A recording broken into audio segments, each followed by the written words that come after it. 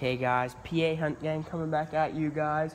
Sorry we haven't had a video here in a while. I got a new job and have been working a lot, so me and Cam finally got some time this evening to come down and fish. We're fishing under the bridge, just using night crawlers. Cam hasn't caught any yet, but I've caught 3 smallmouth, but I'm just using my little 30-inch Dock Demon rod with a closed face reel and just a split shot and a small hook with a piece of worm. Oh, and Cam just had a smallie chase his worm. That was a pretty big one. That was probably a pound or a pound and a half.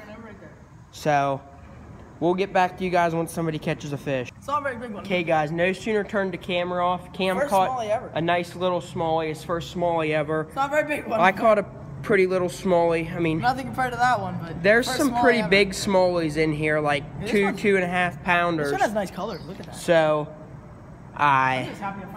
hopefully we can get one of these bigger smallies. That's literally how big my rod is. It's 30 inches. So Cam's using almost a 5-foot ultralight. So we're gonna get these guys back in and try to catch some more. That's my 4th, Cameron's 1st. So we'll get back to you guys when we catch some fish. Okay guys, Cam caught another smallie. He's having some trouble getting it off the hook. He's too scared to grab it as he bounces it off a rock. We'll come back. We'll come back when I have it off the hook. No, we won't. We're gonna watch this. No, we won't.